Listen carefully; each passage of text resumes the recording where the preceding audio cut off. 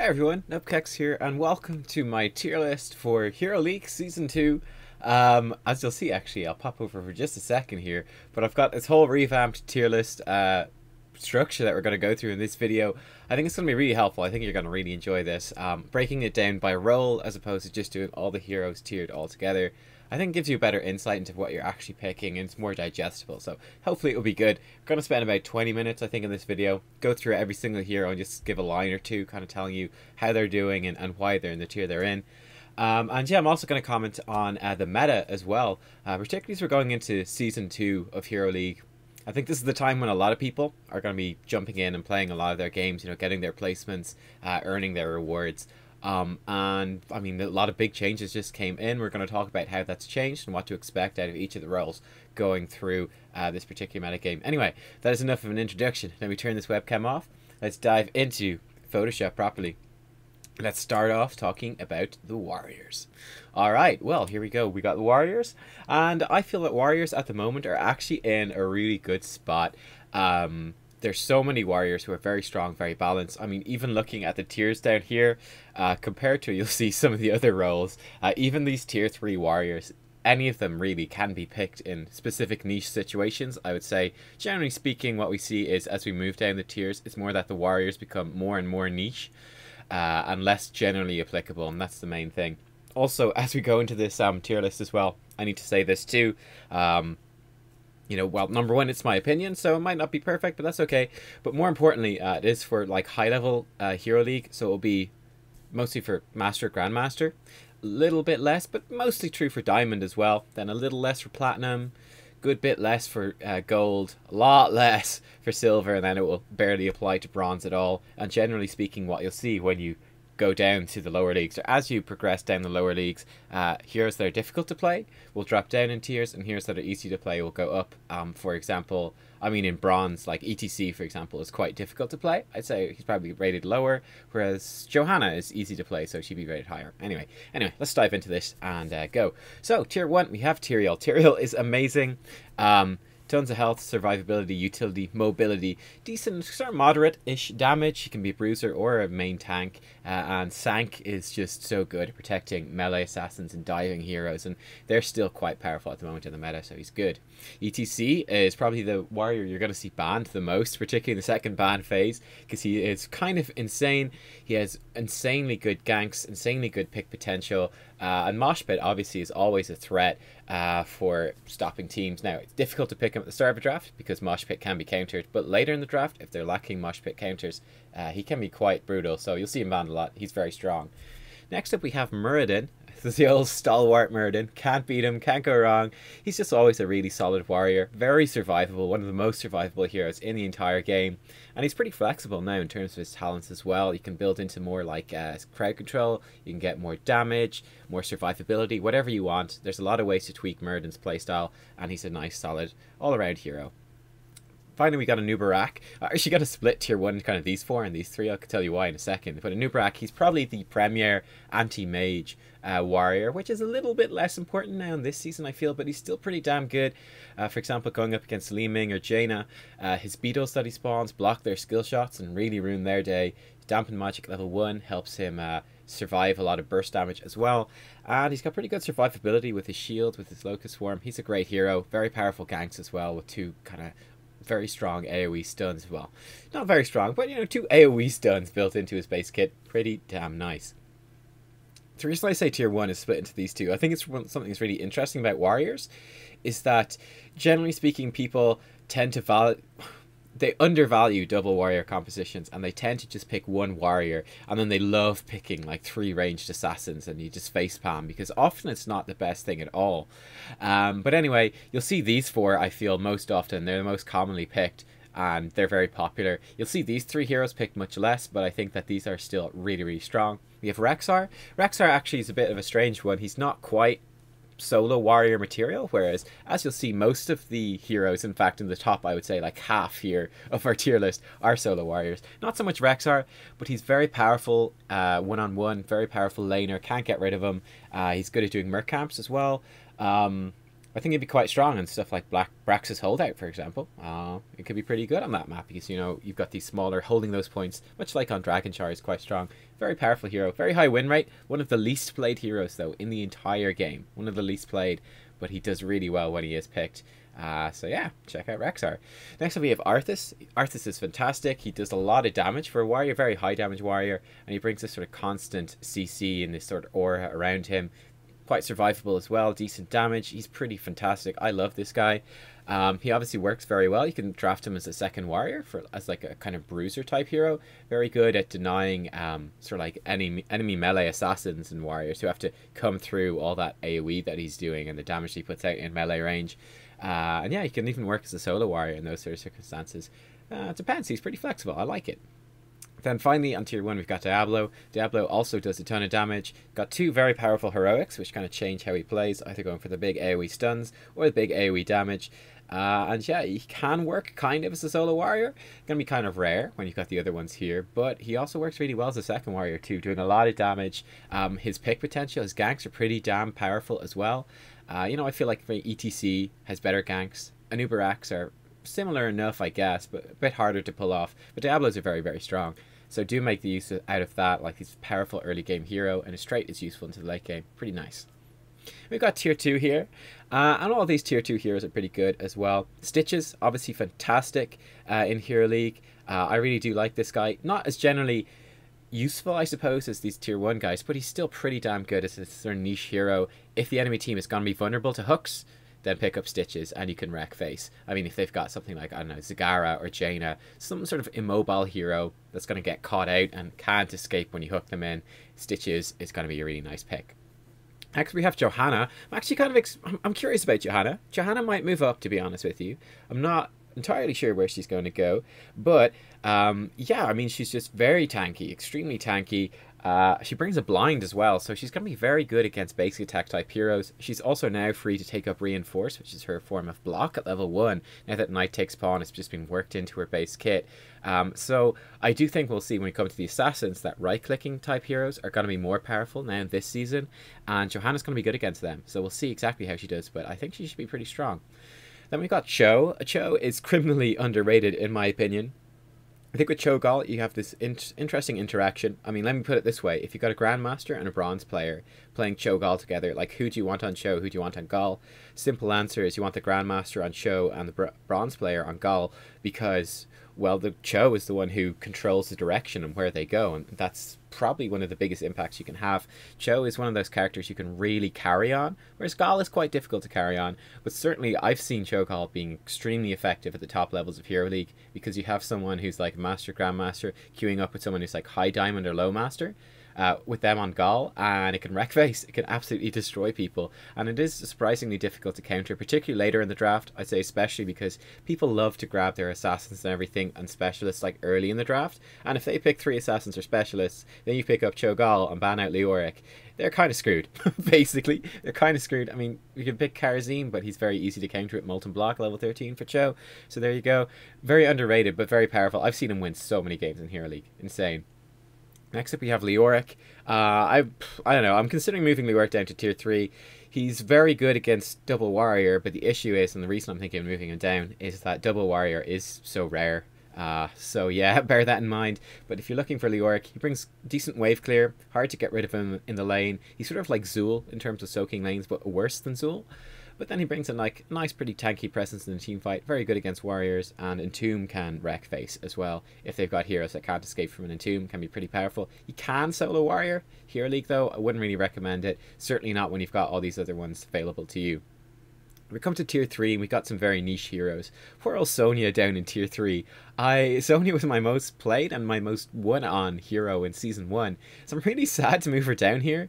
It's kind of like the reverse Kerrigan effect, right? Where she got a few small nerfs, or apparently small nerfs, that have actually translated into a really harsh nerf, actually. Her win rate is terrible at the moment. She's really not doing very well. Personally, I think one of the big issues is, you know, why pick Sonya when you can pick someone like Arthas or Diablo? I feel that these guys are just doing what she does, but better. This sort of high damage, but also warrior type hero. Now, there is a place for her, a niche. She is probably the best warrior at doing things like merc camps and objectives. And yeah, I mean, she does probably more damage than the rest of them as well, just a little bit. So she's certainly possible to pick her up. She can do a good job. I'd say just most of the time, though, you're going to be looking at one of these other warriors instead. But she can work as a second warrior, as a bruiser. She can be good, but not doing great at the minute. So yeah, tier 3, unfortunately. Same thing with Dahaka. I feel Dahaka, we really want to run him as a bruiser. He doesn't have any engage. He doesn't really have much escape. He doesn't really just function well as like a solo warrior at all. But if you run him as a bruiser, he can be pretty good, and he brings a global presence, and that's mostly what you're going to pick him for. It's like, do we want a global presence? For example, somewhere like Sky Temple maybe, or Cursed Hollows, I don't know, something like that. It could be pretty effective. So yeah, do watch out for Dahaka. There's a place for him. He's just not going to be super common, but if you want a global presence on a warrior, on your bruiser, then go for it. Next up, we've got Chen. Chen is sort of similarly to these guys. He's got very weak initiation and engagement. He's got very little CC, so he does struggle as a solo warrior, but it might be a place for him as a bruiser. He does have a decent win rate, so I'm considering that, but yeah, I'm not too sure about this guy. We'll see how things go, but I would say probably don't want him when you got everything else. And then finally, Artanis, right, the worst of the bruisers here. Definitely not good enough to solo warrior. He's got no engage or CC really to speak of. He's obviously very unkillable in certain comps, and that's his big strength, particularly against mages with like phase bulwark, something like that. He can be pretty damn good, so do watch out for Artanis. And there we go. All right, let's take a look at the assassins right here. And there we go. So assassins have been changed the most. So this is the part of the tier list that might also change the most over the coming month or so, as they try to work stuff out. We also have like a reworked Butcher, a reworked Vala, and then a new hero in here, which will really shake things up as well. So we'll see how this goes as we go into the season. But this is how I think it's going to be. I have to say as well that assassins are probably in the weakest spot they've been overall. I think it's very funny. I've got Li Ming in tier 1, at the top of tier 1 in fact. She hasn't been buffed. In fact, it's just that everyone else has been nerfed so much that she's now back up to the top again, which is kind of funny. But anyway, here we go. Li Ming, top of tier 1, super reliable mage. She's just good in nearly every circumstance, and that matters so much. She's incredibly powerful and useful. So yeah, Li Ming. Kerrigan, much the same she's been at the end of season 1 as well. Very powerful melee assassin, great at getting picks and does good AoE damage in team fights, and fairly tanky as well. Very powerful hero, very scary, and pretty damn strong.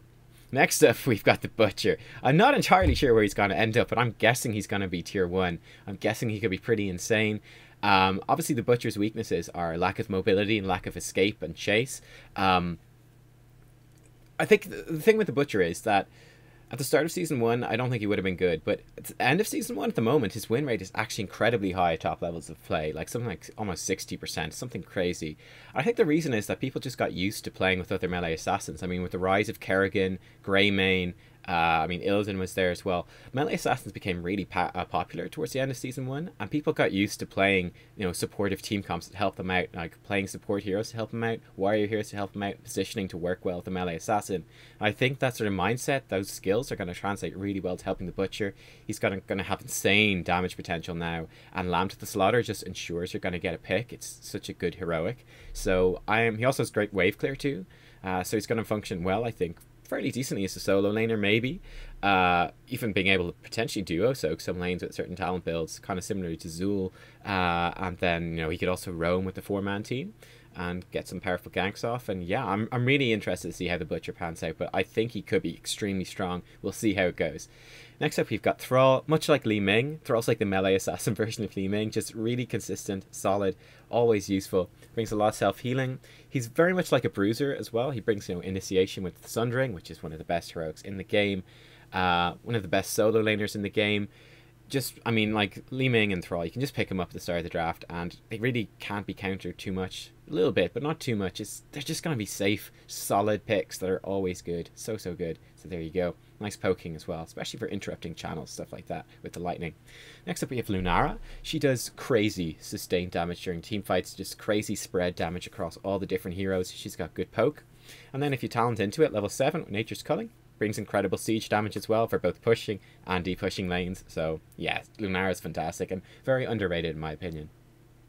Next we have Jaina, and Jaina is I think she's in a good spot at the moment. She does quite a lot of damage, a lot of burst damage. Not as much as Li Ming, but she brings more utility that Li Ming does. Those slows can be really, really nice. Really ruin melee assassins' days as well, being slowed down like that or being zoned out by the blizzard. Ring of Frost can just win team fights. It's an insanely powerful heroic. Or Water Elemental if you want to be more consistent. But yeah, Jaina is great. I like her a lot. Watch out for Jaina. We got Falstad here. He's been nerfed a lot in this patch, so I'm not entirely sure how he's gonna end up. I think he'll still be tier 1. He still has the global mobility. He still has really good wave clear. He still has Mighty Gust, which is one of the most useful heroics in the game, and you know, it's still pretty decent damage as well during the team fight. So yeah, I think Falstad will probably still be tier 1, though he won't be as dominant as he was during season 1 thanks to those nerfs.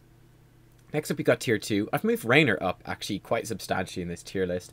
I feel like with a lot of these assassins being nerfed, we're actually going to see some of these other assassins kind of rising up. These other more sustained damage ones, like particularly with like Greymane being nerfed and stuff like that.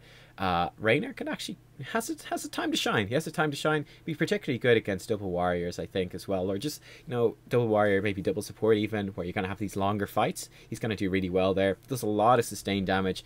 More focused than Lunara, more single target focused than Lunara is during team fights. Hyperion is really good, and yeah, I think Raynor's in a good spot. His wave clear is terrible, but if he fits into a team, I think he could be a nice addition. Next up we got Chromie. I personally think Chromie is going to be absolutely amazing. However, you know, I don't know, people tend to overestimate how good Master and Grandmaster players are. There's a lot of them that can't play Chromie very well. However, when you do get someone who's very good at Chromie, I think Chromie is going to be insanely good. Her burst damage is fantastic. I mean, with like Tracer and Greymane getting nerfed, they're two of the heroes that are so good against her, and it's pretty great to be able to bring Chromie out a bit more often now. But yeah, I mean, her damage is just insanely high if you're able to pull it off. So watch out for Chromie. I'm personally going to be playing a lot of her myself. I'm looking forward to it. Next up, we've got Illidan. The hilarious case of Illidan, who, without any nerfs, has dropped from being like the most powerful hero in the game to being kind of tier 2, pretty much, in terms of Hero League. I think the issue is that people are more comfortable countering him than they are playing with him. That's something I've noticed, but he is still very good, very solid hero if you're going to get a draft that works with it. But do be aware, people really do know how to counter this guy now, so watch out for that. But I mean, like, I would put it this way, in pro play, he's still banned nearly all the time, so that says a lot about how powerful he can actually be. We got Alarak next, and I'm really unsure where Alarak is going to go. Obviously his wave clear is pretty bad, but his ganks are insane, like insane. He's like the king of the ganks of the assassins. He's going to be really, really good at that, and pretty disruptive in team fights as well. So I'm going to pop him in tier 2 at the moment. We'll see how he goes. I mean, I could see him going either way, honestly, but he seems like he'll have a pretty reasonable spot, but we'll work it out, and as people learn how to play him better and get more games on him, we'll see how things go. Similarly enough with Vala as well, I'm not entirely sure how good she's going to end up being. Honestly, I feel that it's not going to be a super. It'll be a little bit of maybe an increase to her power after the recent changes on the P2R, which buffed up some of her stuff. So she might be a bit better than she was before. I think mostly though, what we're going to see with Vala probably is that people are just going to be playing her more and will start to appreciate her more. But she's always been a pretty good hero. But yeah, she's more focused now on the sort of sustained damage and the longer fights. We'll see how it works out. Again, I'm also not entirely sure where she's going to end up. Same thing with all of these reworked heroes, because we have to actually test them out in these top level Hero League games and see in actual practicalities how it works out. But I'll have that completely updated and locked down for these guys in the next video. If Tyka's here in tier 2, really great shredding warriors, zoning with the laser, pretty flexible, pretty great hero. He's always been a good solid range assassin since its rework, and nothing has changed. Kelthist here as well, not as good I feel as the other burst mages, but still pretty good against these melee stacks with that spreading bombs. His Q build is also pretty decent now. And yeah, I mean, he's certainly been nerfed a lot from where he was, but he's still a solid pick overall. Just generally speaking, he's not going to be your go-to unless the comps sort of work out in such a way in the bans and picks and such that you kind of go on to him, but he can be picked. Same thing with Zeratul. He's going to be pretty niche, but if it is the niche, he's going to be good. I mean, if they're vulnerable to him assassinating you, it's going to be very powerful. If you got something like, I don't know, maybe with the Jaina with Ring of Frost, and you're both like confident you're good players, you could combo them together very, very well. It can be pretty brutal, the Void Person into Ring of Frost combo. It's pretty epic. But yeah, I mean, he's difficult to play and a bit difficult to fit into some team comps, so it depends really. You're not going to see him as much as the other heroes, but he could be very good. Finally, we got tier 3. These are the weakest assassins, I think, overall. I do like Nova, actually, quite a lot myself. But I feel like she is going to be more niche again. You're not going to pick her up too often. But I mean, certainly when you do pick her up, she could be pretty good. You obviously want to draft her on top of a team that's pretty good with the 4 heroes on their own to free you up to kind of roam around and get some ganks and stuff. But yeah, I mean, maybe Nova, but generally speaking, you're not going to see her too often. Similarly with Greymane, he's been nerfed a lot. I don't know, I don't feel he's that great anymore. He's okay, but he's nowhere near as good as he was during Season 1. You can maybe play him as a ranged assassin, but if you're doing that, I don't know why you wouldn't play like Lunara or Jaina or Li Ming or something like that. Or Raynor or Chromie. There's just a lot that do it better. In terms of melee assassins, like, I don't know. I feel like the Butcher might be the new Greymane, but we'll see how things go. Tracer, I also feel has been over-nerfed. I think she's pretty difficult to play now. I don't know, if you're a really good Tracer player, then yes, she's pretty good. If you're just dabbling Tracer, then no, I'd say don't pick her probably. But yeah, I just feel that she's been nerfed a bit too much, honestly, and she's a little bit on the weak side, unless you're an exceptionally good Tracer player. Gul'dan, similarly, he's pretty much on the weak side. Good sustain, and good, like, sustained AoE damage, but I mean, he's just like a weaker Thrall, in a sense, I feel like, or a weaker Lunara. I don't know, I just feel like there's nothing that really shines about him yet, but you never know. We might see over the course of the season that people start finding those sort of niche comps or maps where he does shine. Not expecting it yet too much, though. And then finally, Gal, already talked about him, so let's move on. Alright, for supports. I feel like supports are actually... This is probably the tier list I'm most confident in here, because there's so few supports, and typically you want one main healer, and that really dictates kind of the tier list and how it's going to work out here. So, tier 1, we've got Brightwing. Super high win rate. She's just super powerful. Great sustained healing over the fight. Global presence. Polymorph. Really effective against melee assassins or bruisers as well. I mean, polymorph ganks as well are a thing. She's pretty nice. Gets burst protection with the pixie dust, especially with the shielding dust or whatever it's called. The ability damage shield. Spell shield's dust that she gets at 13. The upgrade for that. Pretty damn good at that. Yeah, she's fantastic in Hero League, no doubt about it. Oriel, same thing. Oh, they both, sorry, Brightwing also's got decent wave clear-ish. But yeah, Oriel also has pretty good wave clear. She's good at defending people. Just really nice utility. Never runs out of mana, she doesn't have any.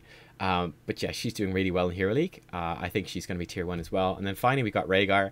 I'm kind of curious to see whether Wolf Run at level 1 is going to be just mandatory from now on, which is improving his Ghost Wolf speed to what it was before this patch, because it did get reduced by 10% with the mount nerfs, which kind of sucks. But apart from that, I mean, he's still just as good, and his dominance he's always been. Just such a great all-around hero with AoE healing, with single target burst, with ancestral, mobility, utility, wave clear. He's got it all. I think these 3 really stand out above the rest. I may actually skip to Uther in tier 2 here. I think Uther is probably the other main healer that you're going to be picking up if for some reason you can't get one of these 3, or if you really want that Divine Shield to you know, empower your melee assassins. Could be pretty powerful. I think he's pretty decent. Don't think he's as good as these guys, but he's still pretty good. We got Tyrande. She can be a solo healer, and Tassadar in certain niches as well. Both really nice heroes. Also fantastic at being the second support, and I really like them in that role. So yeah, I think they're both very good. Lili actually in tier 3. I'm kind of curious to see Lili in like a double support kind of meta, especially against the melee assassins, like, for instance, the Butcher. Could be pretty powerful there. But generally speaking, her healing is a bit slow, so I don't think she's really tier 1 or tier 2 material overall, but there could be some niches for her. Kharazim, similarly, I don't feel like you want to pick him. He's too hard to play, difficult for him to work as a melee support, reliant on his basic attacks. In the current meta, I feel he's not doing very well. But if you're super stuck, for some reason, I don't know why you would be, but if you were, or if you really like him, then maybe. Morales, she can be very good. I actually think that she's like, generally you're not going to want her, but in certain niches she could be insanely strong if they don't have the dive to get on top of her, or if they have a lot of single target focus that she's going to be able to heal up and deal with. She can be insane. She obviously struggles with AoE healing, and positioning can be compromised. So you won't see her too often, but she can be pretty good. Malfurion, I just think he sucks, honestly. Like, his roots are great, don't get me wrong, and he can spec into great wave clear at level 1, but his healing is very slow, so I'm really not taking up on him.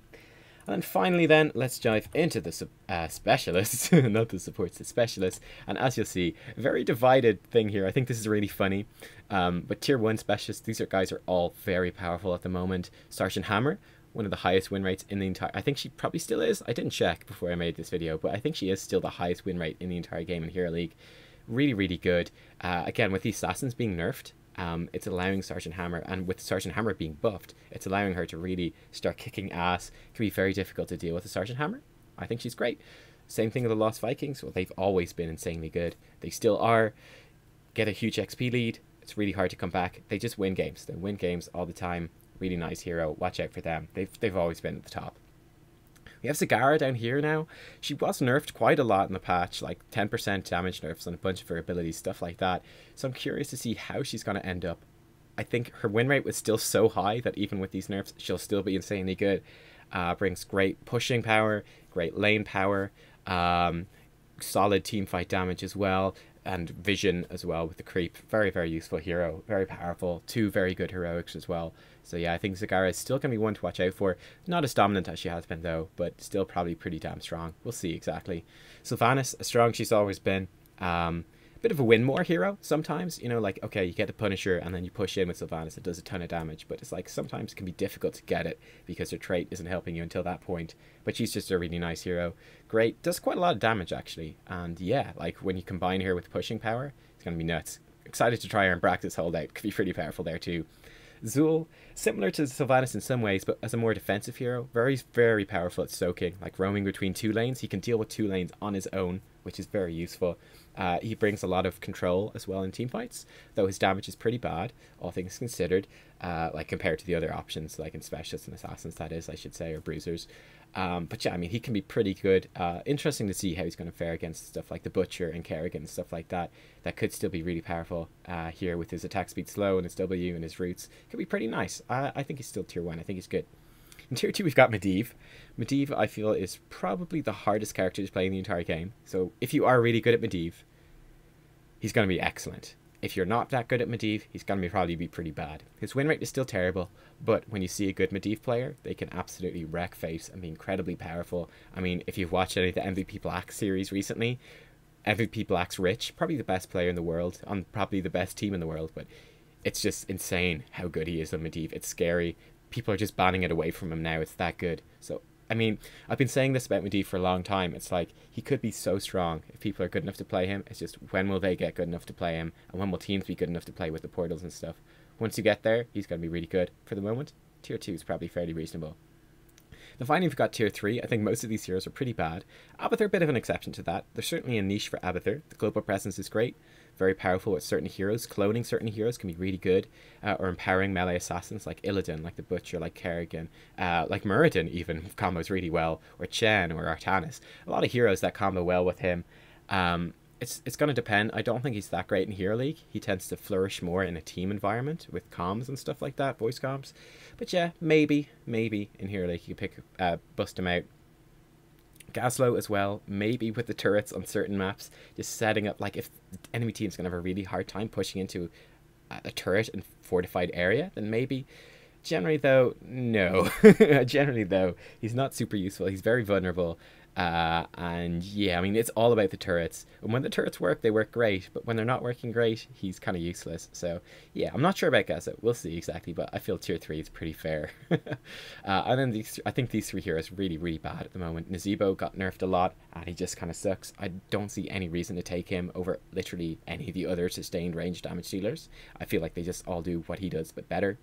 Asmodan, I mean, he can do a bit of a split push thing, but he's pretty weak at it overall. Been nerfed a lot too. Hopefully he gets buffed or tweaked soon. Just changed a bit. Maybe reworked. I don't know. And then Murky, unbelievably, he's been terrible. And he's got nerfed even more. Octograb, you can now stop it by killing him. Oh my god. He's probably the worst hero in the game right now. He gets countered so easily in the draft. I mean, they can just pick up like Li Ming or, I don't know. There's so many heroes that do so well against this guy. I don't know. I just feel like Murky's pretty terrible. But there you go. I'm sad because I like him, but that's the case. Well, there you go, guys. That is the tier list. In fact, let me actually go over it one final time just so we can see everything here. So we've got the Warriors. I think Warriors are in a really good spot right now. We have the Assassins. I think the weakest they've ever been, but we still got some very powerful ones. And I mean, you always need Assassins pretty much. So there you go. We have, oh, excuse me. We have got the supports. I think a pretty strict tier list here. Pretty accurate, I feel, on this one. Looking at where they're going to be. You're going to mostly see like these 3 or 4 heroes right here with dabbles of these and maybe the occasional one here. And then finally the specialists, such a divided tier list right here between really, really good ones, really pretty bad ones, and yeah, it's kind of a funny way to be. But there you go, guys. That is the tier list. I hope you found it useful. 30 minutes. Okay, we went a bit over time. Whoops-a-daisies. Oh well. Give it a like, though, if you liked it. And let me know what you think of the new structure. I think it's pretty useful, actually, breaking it down in terms of roles. Thank you for watching, guys. I'll see you all next time for more Heroes of the Storm. Bye-bye.